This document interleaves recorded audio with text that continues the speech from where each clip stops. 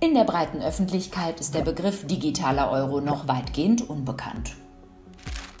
Das hat die Deutsche Bundesbank in einer repräsentativen Umfrage festgestellt. Die Ergebnisse hat die Notenbank in ihrem aktuellen Monatsbericht veröffentlicht. Von den Befragten hatten lediglich 23% zum Zeitpunkt der Befragung schon mal vom digitalen Euro gehört. Ein digitaler Euro wäre eine digitale Form von Zentralbankgeld, konkretes Euro. Er könnte von der Bevölkerung genutzt werden wie Bargeld, nur eben in virtueller Form. Nur 13% der Befragten befürworteten die Einführung eines digitalen Euro. Bei den Befragten mit Vorkenntnissen fiel die Zustimmung mit 22% fast doppelt so hoch aus.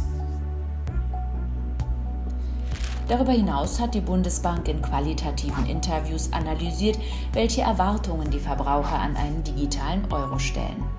Zu den wichtigsten Eigenschaften zählen für die Befragten eine einfache und kostenlose Nutzung, Wahrung der Privatsphäre und die universelle Einsetzbarkeit. Insbesondere in Bezug auf den Datenschutz sehen die Bürger großes Potenzial im digitalen Euro. Auch die Möglichkeit, privaten Zahlungsanbietern ausweichen zu können, empfinden die Menschen als positiv.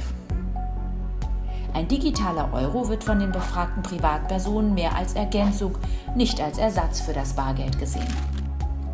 Die Untersuchungen der Bundesbank zeigen, wie wichtig es ist, die Verbraucherperspektive in der Diskussion zu berücksichtigen. Insgesamt sind aber noch viele Fragen zur Ausgestaltung eines digitalen Euro offen.